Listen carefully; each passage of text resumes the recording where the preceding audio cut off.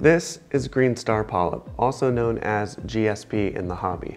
Now, if you're looking for your very first coral, or maybe you've tried some corals before and you're just looking for a great coral that is nice and easy to care for, then the Green Star Polyp may be the one for you. Now, the Green Star Polyp is a fast-growing coral that can be placed in a variety of different lighting conditions.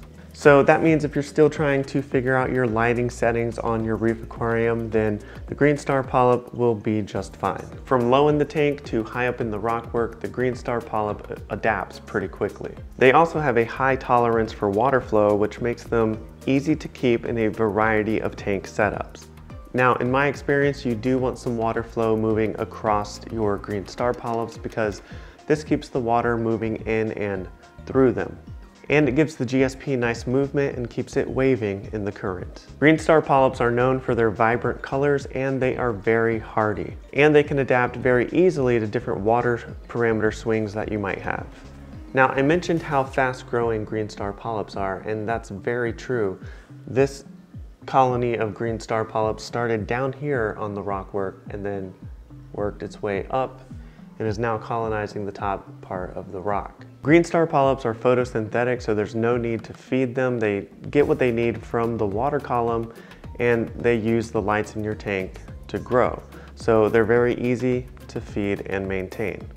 Now, I wouldn't be doing you any justice if I didn't give you cautions about keeping the Green Star Polyp.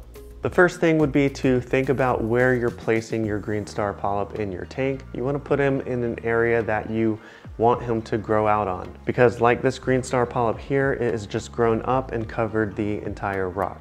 Also, be careful when placing this coral too close to other corals, because it may want to overtake and grow over top of the neighboring coral. I've seen this happen in one of my old tanks. I had zoanthids next to the Green Star Polyp, and they completely grew over top of the zoanthids and completely covered it. So if you're gonna put anything next to the Green Star Polyp, make sure you're okay with it potentially getting covered, or if you're placing a coral that has sweeper tentacles or anything that could sting the Green Star Polyp, that might keep it at bay.